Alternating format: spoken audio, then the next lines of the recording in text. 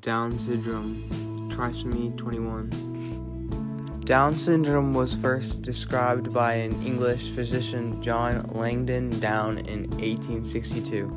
He identified that the Down syndrome was not a mental disability. Historically, many people with Down syndrome were killed, abandoned, or cast out of society. In the 20th century, it was common for these people to be institutionalized. The lifespan for people with Down syndrome has improved dramatically. In the 1960s, people with Down syndrome often didn't see their 10th birthday. Today's life expectancy for people with Down syndrome has reached an average of 50 to 60 years.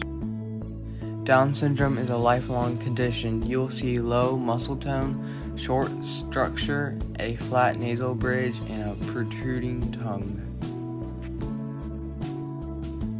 At birth, babies with Down syndrome usually have certain characteristic signs, including flat facial features, small head and ears, short neck, bulging tongue, eyes that slant upwards, atypically shaped ears, poor muscle tone.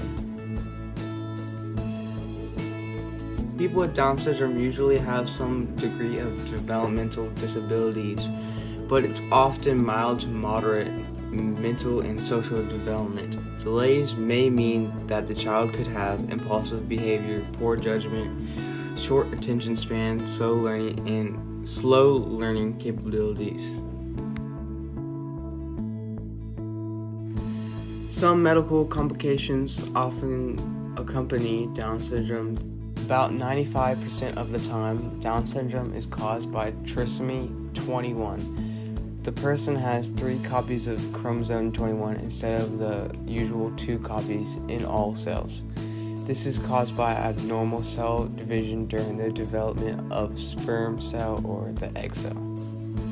In children with Down syndrome, one of the chromosomes doesn't separate properly.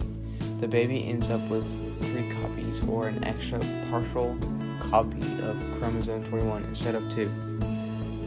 Research shows that 3 types of chromosomal changes can lead to Down syndrome: complete trisomy 21, mosaic trisomy 21, and translocational trisomy 21.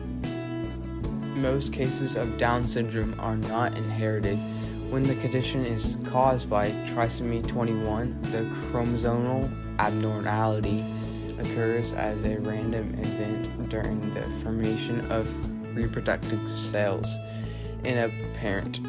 The abnormality usually occurs in egg cells, but it occasionally occurs in sperm cells. In children with Down syndrome, the 21st chromosome does not separate properly. The baby ends up with 3 copies or an extra partial copy of chromosome 21 instead of 2. This extra chromosome causes problems as the brain and physical features develop. Down syndrome is neither dominant nor recessive. The terms dominant and recessive are usually to describe particular genes and the traits they produce.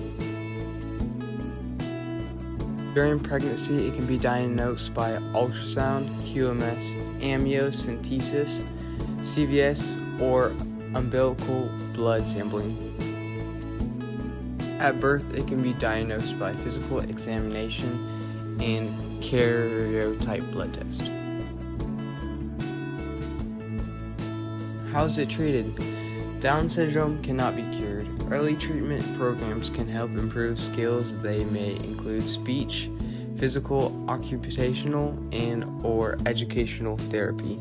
With support and treatment, many people with Down syndrome live happy, productive lives.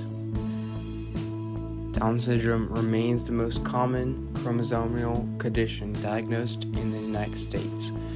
Each year, about 6,000 babies born in the United States have Down syndrome. This means that Down syndrome occurs in 1 in every 700 babies. When I researched all this, I was surprised to learn how common Down syndrome is. I was amazed how poorly people with Down syndrome have been treated in the past. Studying this has showed me people with Down syndrome are just as human as me, and I should not judge them or feel uncomfortable about them. Studying this gave me more compassion towards people with Down syndrome.